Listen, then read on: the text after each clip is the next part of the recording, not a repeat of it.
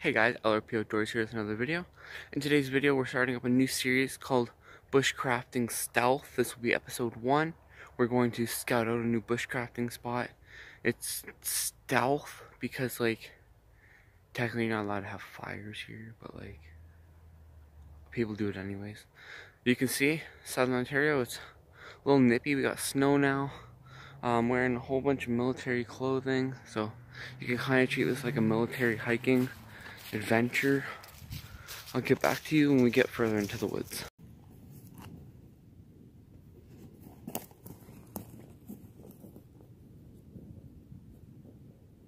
Alrighty guys, so now we're at the trailhead.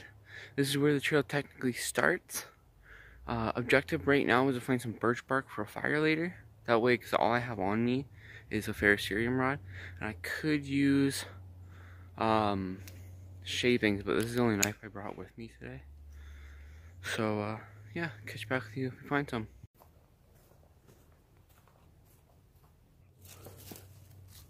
Alrighty guys, so I just want to take a quick moment to run down the gear I'm wearing and why I'm wearing it. So basically, I just have a polyester sweater with a pair of the previous issued Canadian military BDU pants. I then have a pair of leather hiking boots on and just a normal ass fleece hat. So the reason why, and then underneath I just have your normal thermal base layer.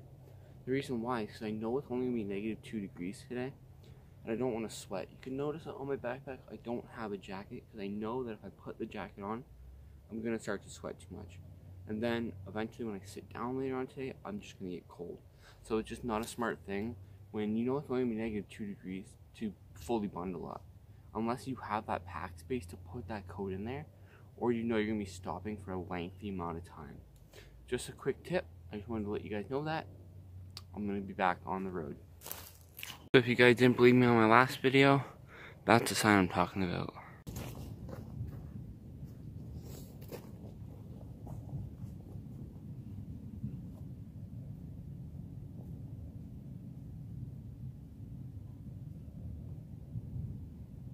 Yeah, so here's a really easy way to track.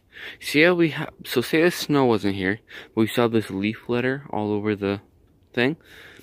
Since it did snow earlier, it should be wet, which means this shit should be very moldable.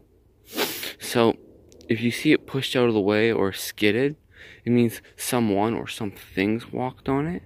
In our case today, if you were to see footprints in the snow or it's kicked around like that, you know for a fact somebody's walked here. In our case, we're good today. Nobody has been here.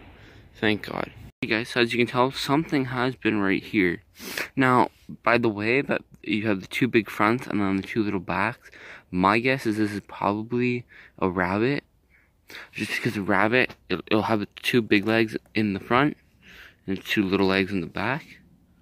And if you compare that to that, now the other option could be a squirrel. So if you're tracking, you would want to set a snare from this tree to this tree and put it right there in the middle. Because as you can tell, there's multiple tracks, not just one. So you can tell that multiple squirrels or rabbits have used this trail back and forth. Just a little tip. So see, we have these tracks here. Now I can tell see how it's pointed? You can tell that that's a coyote because the dogs would be more rounded, whereas a coyote is going to come to a point. So you can look for a point. And so you can tell that coyotes walk along this trail. I can tell it's not been chasing that rabbit because of how close it is together. So you can tell that it's walking this trail, whereas the rabbits are running this trail. So it's possible that it was chasing and then lost the rabbit somewhere between that and this. Just a little heads up if you're ever you have to hunt for a survival situation, or you're just out tracking animals, period. Okay, so we finally found some birch bark. I'm gonna collect some of this up, some good pieces like this, and then I'll get back to you when we are either getting off this trail or finding a new spot. So a common thing you're gonna find is when you're in cedar forest like this, birch bark tends to, not birch bark, but birch trees tend to grow a lot in this kind of area. So typically you won't find a whole lot of white birch, but like a lot of silver birch and that genre of birch, you're gonna find a lot more in this kind of forest, because of the soil, those are the easier trees to grow in this kind of acidic soil. It's just a heads up, when you're out surviving, you need some kind of fire starter. So if you guys remember from the previous, I think it's the second last video we made, the day hike video, we took the trail this way to go to the river. Today we're gonna go bushwhacking this way. I know there's a cedar thicket on the edge of a swamp. Hopefully we can get to there. If not, we'll just turn back. We'll go to the same old spot. So I found the spot. So basically, the trail's 100 yards that way, okay? I know that for a fact. The trail, if I keep following this woods, it'll loop up again with the trail. So I found this little cedar thicket here. It's kind of secluded. There's nothing for a while behind us. Nothing for a while in that direction.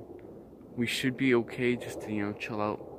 Start up a little fire just to warm ourselves up. And I'm gonna eat this really weird granola bar that I found at the grocery store. Catch back with you when I'm lighting the fire. Alright guys, so basically we're doing stealth bushcraft. So we didn't use a saw, we didn't use an axe. I have the axe with me. I'm choosing not to use it for the purpose of being quiet and stealthy. So basically, we got our kindling, our base, and our, like, what do you call it? Like fuel, kinda.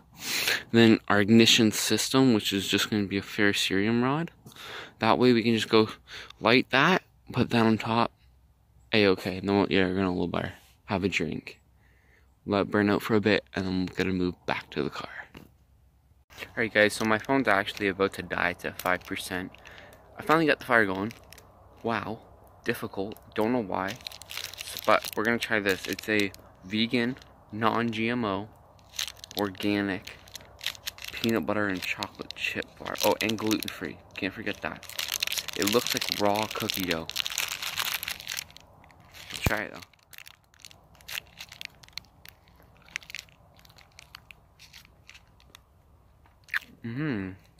Tastes like nothing.